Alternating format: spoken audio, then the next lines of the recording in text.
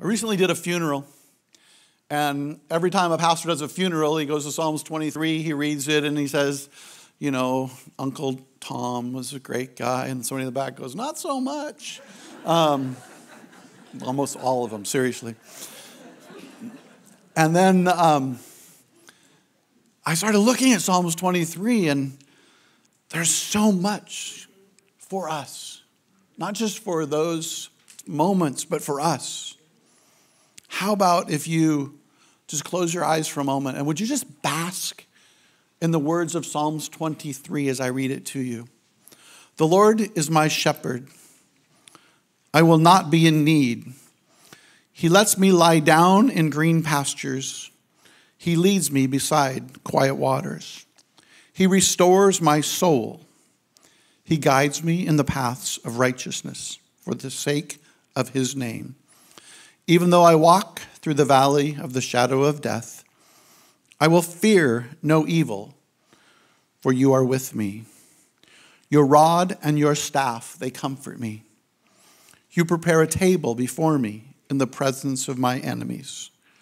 You have anointed my head with oil. My cup overflows. Certainly goodness and faithfulness will follow me all the days of my life, and my dwelling will be in the house of the Lord forever. Lord, would you guide us through your word this morning? Would you help the passages that are needed for each individual just to land in their heart, to penetrate, and help change our lives for your glory. In Jesus' name. Everybody said? Amen. Amen. My first point today is his way for his glory. We're going to just have to grab some highlights of this because you could literally spend 6 or 8 weeks breaking this down. And you have a great pastor. You don't want me for 6 or 8 weeks, trust me. His way for his glory. He guides me in the paths of righteousness. Do you ever go on a road trip? This is the time for road trips. I've been on a couple, and the last since the pandemic, and people are doing it. Trust me. When you're paying $250 a night for a hotel room in South Dakota, there's a lot of people out driving, trust me. And that's just what it is right now. And so we did a road trip. We went through the Battle of Little Bighorn. That really messed me up, honestly. I read some books recently on this subject. And people, if we don't believe that there's some racial issues in our country, I don't understand, even know what to tell you. But that really messed me up, that visit. Mount Rushmore, that really emboldened me because there was a restaurant that had the presidents, all 4 of them, and a place you could stick your own head. I put my own there and said, watch out, America. Went to Wall Drug. I mean, there's signs everywhere in the world for Wall Drug. You got to go there, right? The Badlands, they're ridiculously amazing. Deadwood, you have to go see where Wild Bill was shot. Yellowstone, and then back home. What's interesting about a road trip is you can tell a ton of stories because you're on the road, and we're actually literally traveling with some of our really good friends who we got married on the same day, same hour, different state. We were both public school teachers, youth pastors, pastored churches, our denominational overseers, and then our 2 eldest married each other, and that son now is turning 42 this very day. Happy birthday. I don't know how that happened when I'm only 43.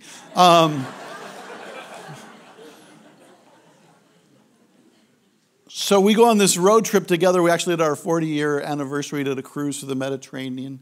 And then we do this road trip together. We've just been friends for life. And the crazy thing about a road trip is the path. Now, as we're planning the road trip, nobody has time to even give you input, like return an email. Like, you want to stay here or there? Nothing. We get out on the road, and everybody's like, how come we're going on highway da-da-da-da? How come we're not going over here? Well, if you would have done your homework, you could have had an opinion. But now you don't. And I hope you like it because this is as good as it gets. Bing Crosby had a song, I Did It My Way. Great tune, really bad idea. Anybody ever do it your way? Proverbs 14:12 talks about that. It says, there is a way that seems right to a man, but its end is the way of death. Other than that, it'll work out great. There's a path that the Lord has chosen for you, and there's paths that the shepherd wants to take the sheep on. Now, what's crazy about sheep, and we are sheep, and my wife's critique for my message last night was, you didn't tell them sheep were dumb. Who she says, sends her greetings, by the way, but she's teaching her preschool, Sunday school class this morning, and they are way more important. Trust me. Anyone like routine? I've got a great one right now. The pandemic really messed up my routine. But now I have a good one wired. It includes a hoodie, sweats, my office, sometimes calls, but right there, boom, I'm in it. Sheep love to go down the same path to the point of destruction of the ground. They will literally wear the path out that they walk to where nothing will grow. And they don't want to move off of the path. But the shepherd's job is to what? To lead you and to guide you into still waters, into great pastures. And yet, we want to stay on the place that we want. No, I like it here. It's dead here, but I like it here. Everybody likes change, right? We painted our house a couple days ago. I used to be a painter. At 64, sorry, I don't do that anymore. My wife and I had one deal, and she loves to change everything. She would be, she is Helen Keller's worst nightmare. I mean, she just loves to rearrange everything, and she'd walk around. And whenever she does things like this, she says, do you like it? My answer is always no, but give me a week. In a week, it'll be normal. We like things the way we like them, don't we? We like church the way we like it. We like Pastor Steve. Oh, who is this new guy? It's not the same. Nothing is the same. In fact, there's green grass over here if you'll leave off of your dead spot.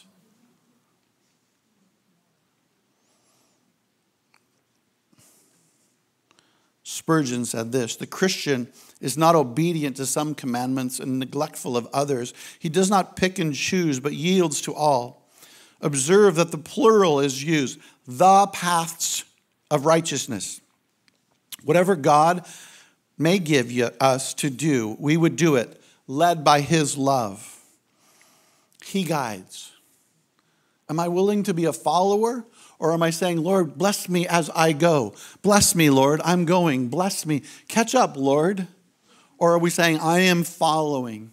Because oftentimes we're just asking the Lord to bless whatever we're about. And he's saying, yeah, well, that's really nice, but I've called you here. Come off of your path. I have paths. His glory.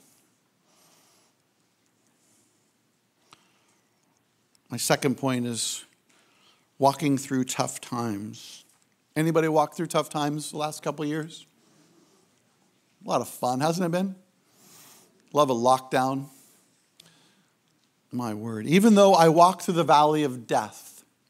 Now, your death can be physical or it can be figurative. There's a lot of deaths in this life, isn't there? There's fall as plants start to die. There's also literal death. The only thing that's undefeated is not our Seahawks. It's Mother Time, Father Time, whoever he is. We're all going to meet the Lord. And yet it's what we fear more than anything, what we run from. All of us would choose a mountaintop experience. And on this road trip, I mean, we're going up over all these mountains. Everybody wants to live on a mountaintop, but why haven't we built houses on top of them? It's not a great place to live, that's why. You go down the valley, and what do you find? You find farms and water and crops, and we're always like, Lord, get me out of the valley. This is death. I want to be up on the mountaintop. We just want to live up there. You don't live on a mountaintop. You only grow in valleys. So if it was up to us, we would just jump, Lord, take me from this mountaintop to that mountaintop. Let's skip all the valleys. How many of your character is important? And character is the most important thing that you own. It's so important. Who are you when no one's looking? That's what's important. And you only learn that in a valley. We want to live in utopia. Utopia doesn't exist.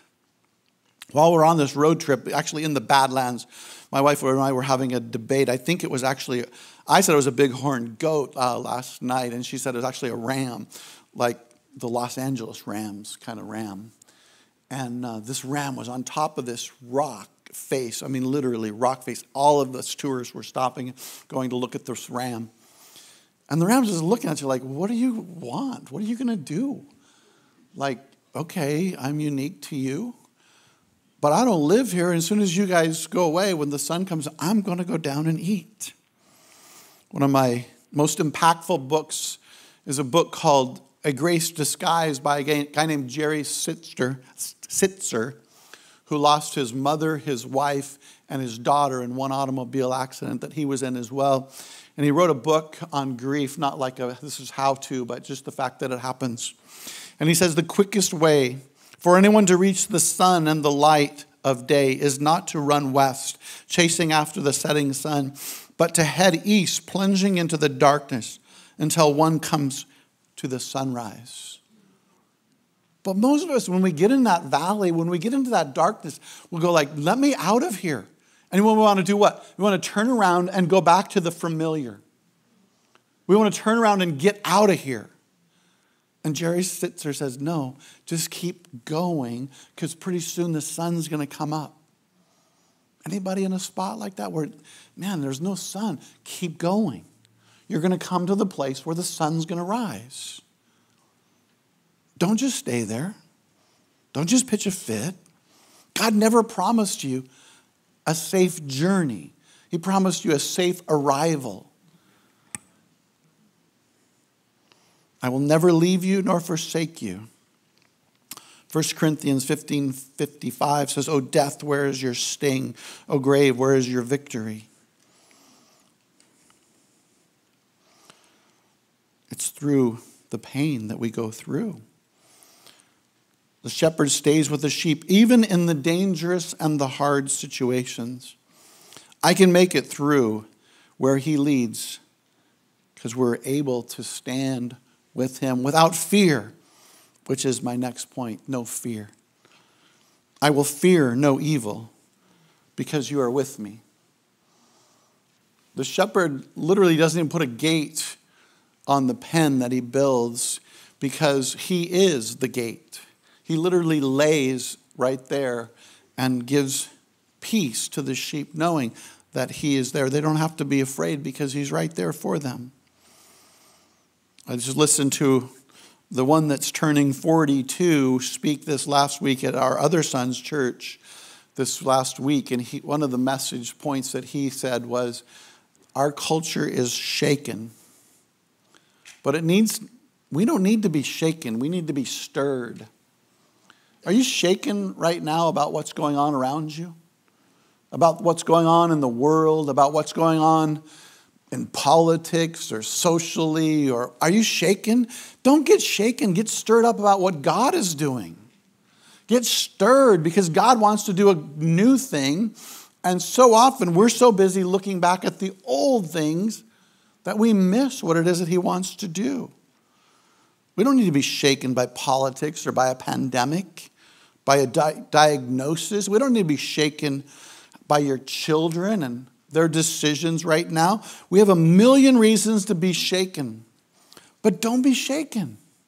Be stirred for who God is and what he wants to do in your life. So right now I'm journeying with a friend. We've been friends since I was a youth pastor at Eastside Foursquare. We took our fire choir through Canada, and we stayed at his house, and we've been friends for probably 30 years. His wife stood up on a Saturday, said, "Help me, I'm falling." And he grabbed her, and 3 months later, she'd passed of a brain cancer. 6 months later now, she's been gone, and I'm talking to him weekly now, probably every other week. And he's like, just shakes his head sometimes, and he says, "Christians are so splendid Christian." I'm like, what's a splendid Christian? I know what a sweet and low is. But maybe Truvia, I don't know. Splendid Christians are people that think everything is happy.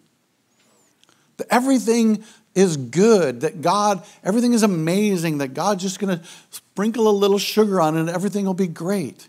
He goes, "I lost my wife. It's terrible. People don't know what to say, so they say silly things." If you're around someone that's passed, that's left behind, just say, "I'm sorry. Is there anything I can do for you?" Don't try to fix it with your pithy little words. He's like, why is it we think God's our sugar daddy? It's a false theology.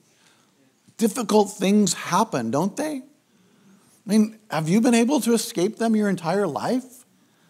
I don't think so. Difficulties are part of Christianity. And some people just think that's a false thing, that God wants everything to be great. Best life ever. Everything's great. Everything's great. No. Sometimes things are difficult. But we have a God that will never leave us or forsake us. We don't need to fear because God is with us. And grief is not about being shaken, by the way. Grief is about acknowledging pain and loss. Grief is walking through the loss. "Oh, death, where is your sting?" The sting isn't with the person that died. They're off into heaven. Do you think they're bummed out?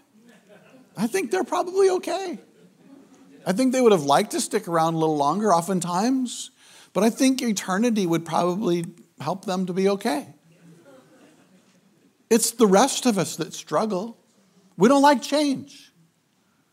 We don't like pastoral transitions. We don't like when our kids leave school. I remember ugly crying when I took the now 42-year-old to Bible college. I hugged him to goodbye as I was getting ready to drive out of the parking lot, and I did one of those cries. It was awful. It was like ugly cry. And it's like, my dad's like losing it. I go like, "Hey, I'm not sad for you. I'm sad for me. I love this season of life, and now I'm going to go home, and eventually the nest will be empty, and your mom will buy." No, never mind.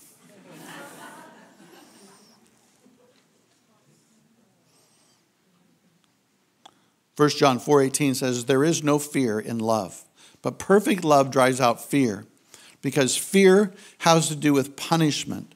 The one who fears is not made perfect in love." What do we fear?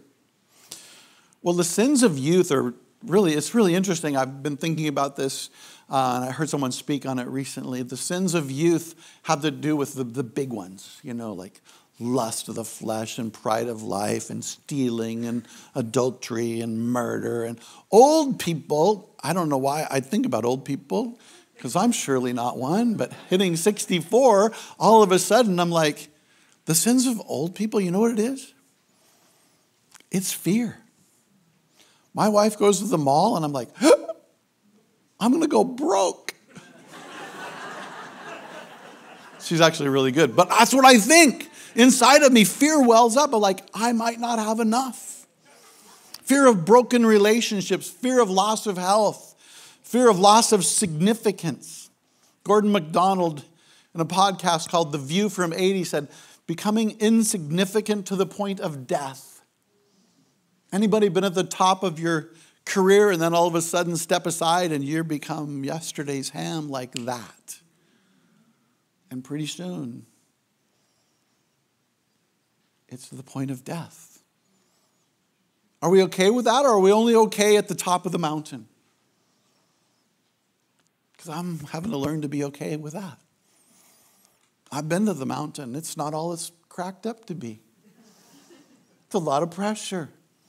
They said, "You want off the mountain?" I said, "Yes, I'll be good. I'll do what I would like to do on my time, and I'll help a lot of people, and I won't have to work in a bureaucracy."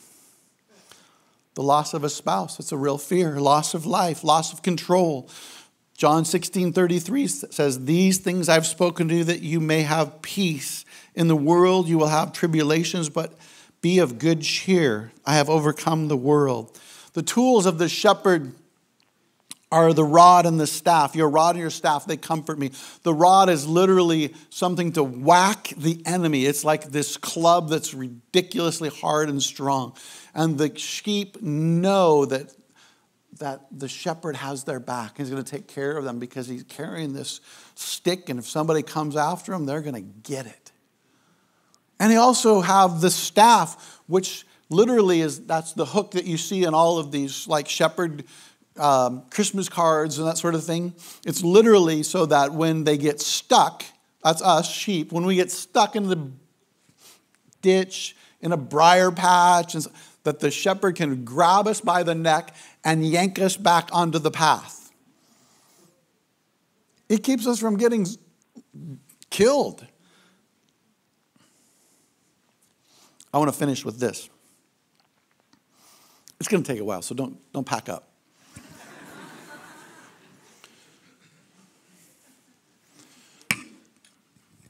You prepare a table before me in the presence of my enemies.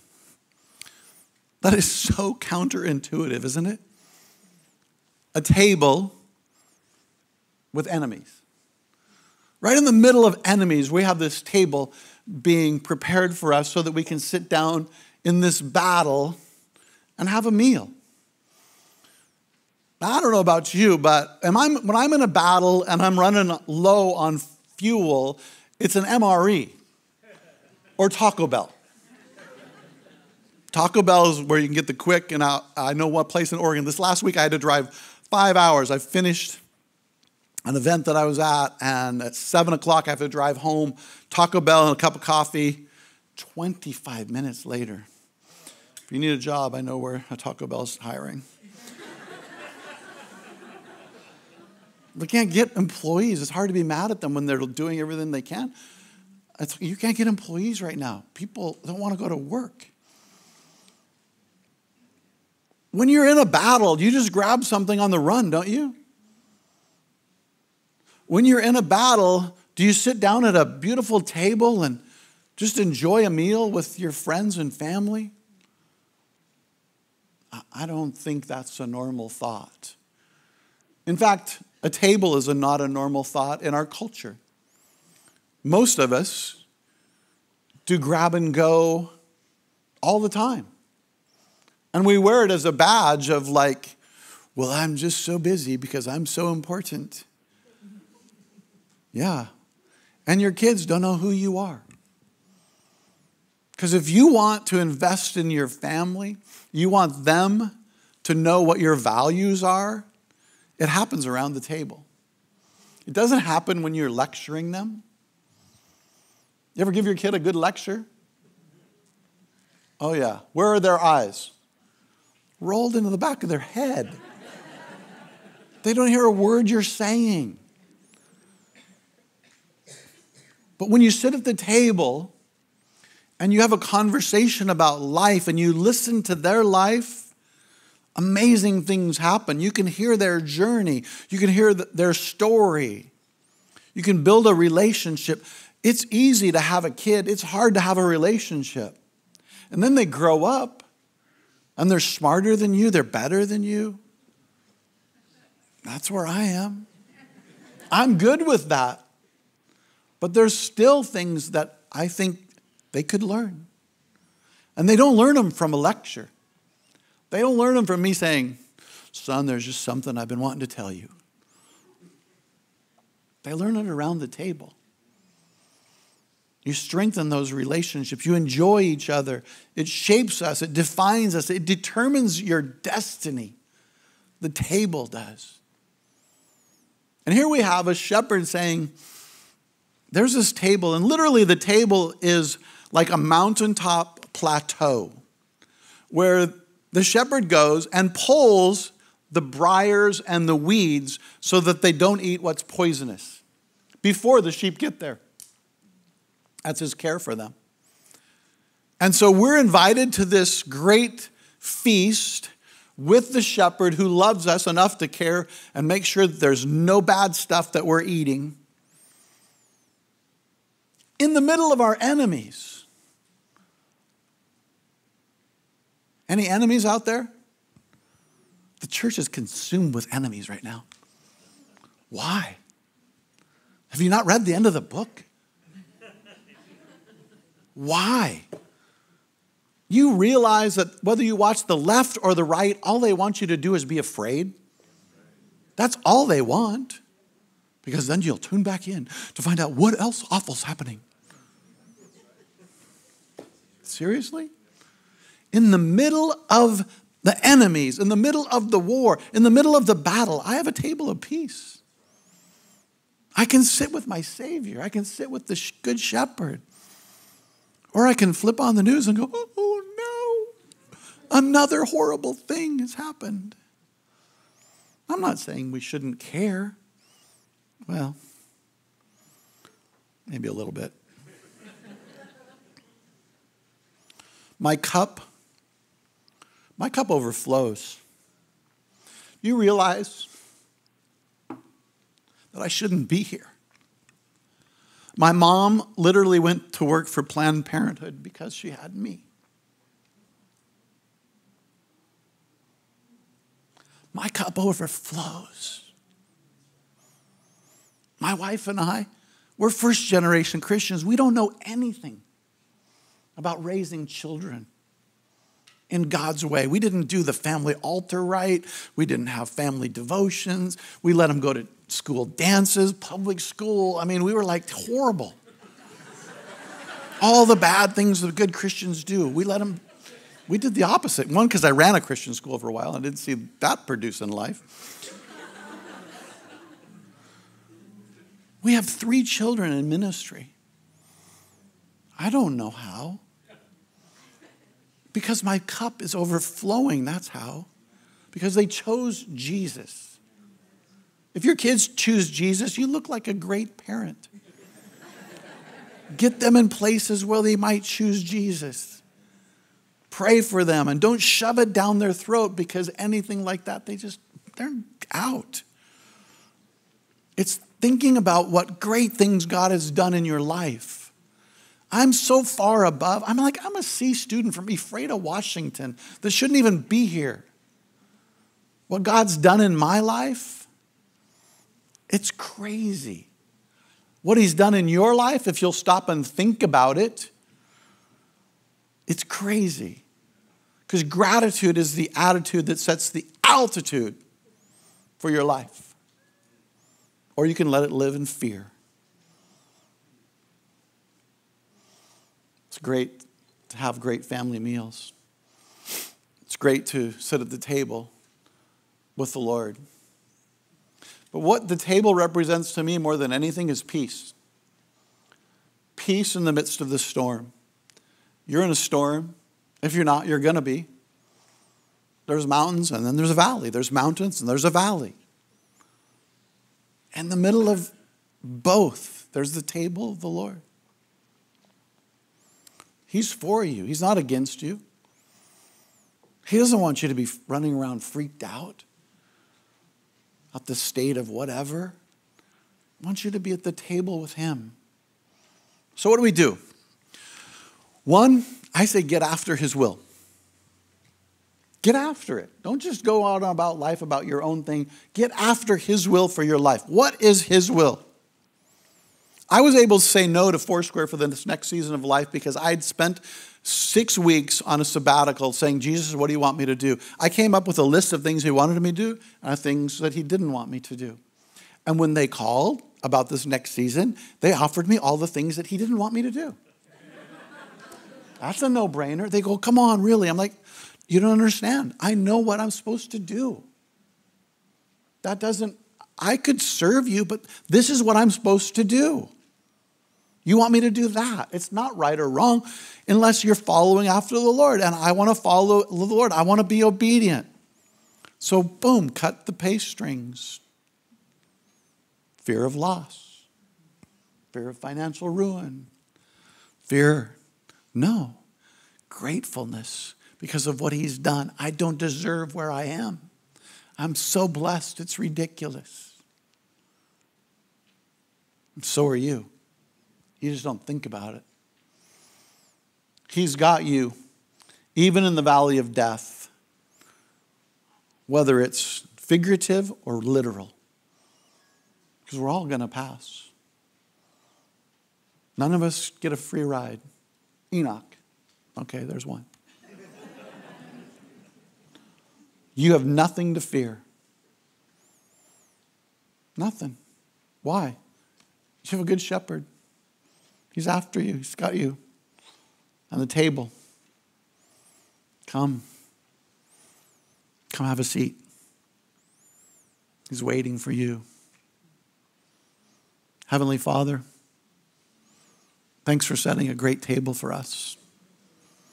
Thanks for being a great God.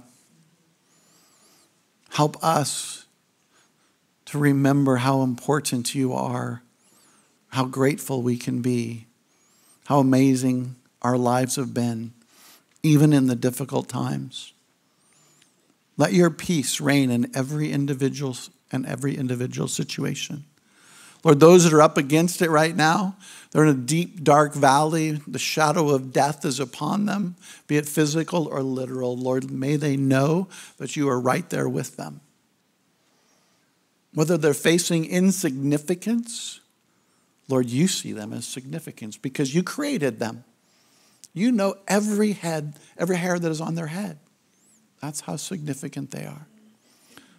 Bless these people in Jesus' name. Amen.